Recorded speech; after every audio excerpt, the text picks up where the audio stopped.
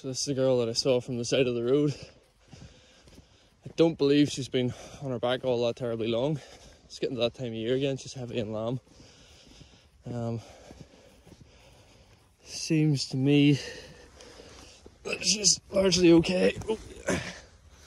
So I'm trying the technique that people have talked to me about, which is sitting them on their backside and allowing their internals to adjust before flipping them on over. It's not something I've done before, but here, you know, I'm willing to learn.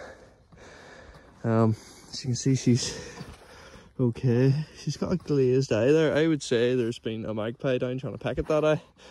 She can't have been there that long. I've been away a few hours. I've come back. I've seen her from the roadside. Yeah,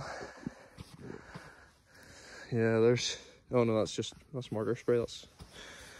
Even I'm thinking marker spray is blood now. So I'll flip her over and hopefully it'll be a lot more as usual. By the way, not blood, marker spray.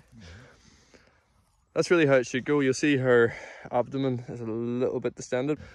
You can hear her burping actually. That's the gas starting to dissipate that wasn't able to dissipate when she was on her back. That's how it should go. Oh yeah, she's pretty gassy actually. She's pretty blown up there. And yeah, we don't like seeing sheep on their back, but when they're on their back, you get them on their feet again as soon as possible. She needed a pee. There you go, folks. There's a slightly more successful one, but they both survived and they'll both continue on. Keep an eye out for sheep on their back.